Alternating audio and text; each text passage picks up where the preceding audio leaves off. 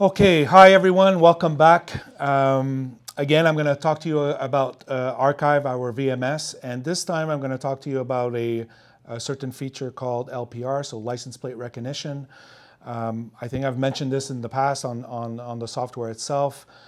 So license plate recognition you can use, it's a software based, so basically you don't need to purchase any specialized camera. You can use cameras that are already on a building, pointing at the right way, of course. There's certain rules to respect. The demo I'm going to show you, I'm not respecting those rules. So basically the cameras are installed on the top of the building here, which is I'd say a minimum of 25 feet, probably 30, 35 feet high, and pointing down towards the street. On each direction of the street here. What I want to show you is that it works really, really well.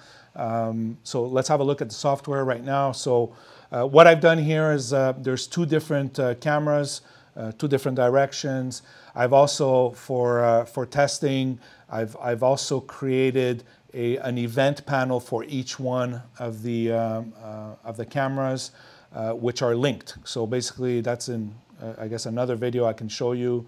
So what happens here with the linking of the event and the camera as well is that I get directly back to the video playback of that video. So for example, if I press here, here's the license plate showing up, and then I can have a look at the result here, play the video short, get a better image, and basically what the license plate recognition just noticed is that, yes, it's giving me a suggestion here. It's K03ZRK. It's exactly what it saw. Now, again, this is not the best positioning for cameras. The angle is very, very steep. I would think that cameras pointing at cars or parking lots in entry and exits of different public spaces where cars are going through, or even on the streets, basically the cameras would be a lot lower. I would say, 10 feet, no more than 10 feet high. Ideally, probably 4 or 5 feet, I would think. I'm no expert, but I'm pretty sure the angle would be much better and the results would be much better. So I'm going to go on another test here. For example, I'll bring up this one. So I'm going to pause it or bring it back a little frame by frame. Okay, so you're seeing it here. I'll bring it back a bit, the test result. Okay, I'm just going to go it up a bit. That's where I caught it. It's a bit blurry, but if I do a step-by-step here, we'll probably get a nice clear image. So what I'm using here as well is this camera. We have it right here. It's a 12x INS BO2 IRW 12x, so it's got a 12x zoom. It's probably zoomed to the maximum to be able to capture those images. I'm not sure about the performance at night, but during the daytime and in clear situations like this, I've seen it perform actually with very dirty plates, slushy snow and everything else, and it captures the plate pretty much every time. So now once all the plates are being captured by the cameras outside the LPR, basically I can also go into the search tab here, which is post analytic, right? So I don't know which plate I'm going to be looking for.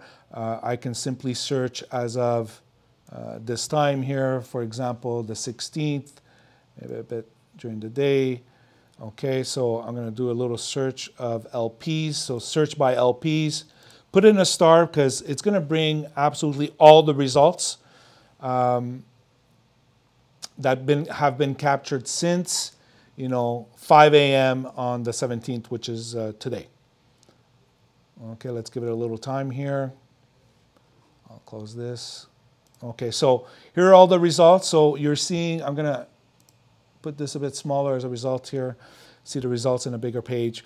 So the software is capturing, it's all time-stamped. There's a date there involved as well. And of course, it's giving the suggestion of what that plate, it thinks what that plate is.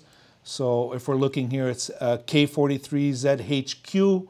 If I play the video or step forward a bit and have a better image, you're seeing W56WHM, which is this result here. Sorry, this is the one I was looking for. So it's again the correct result. Now, if I wanted to, there's a lot of results. There's a lot of pages here because it captures every license plate that's passing by. I can also, look for this plate here. So W56, WHM is the plate I'm looking for. I'll remove that little star that I had before and do another search and see what the result is. So it's the same one. At 146, I guess it's somebody that works in the area. 146, he passed by on the 21st, and back in December, that's why the search was long. And then there's another one here on the 22nd at 1240. Same car, same plate, great result.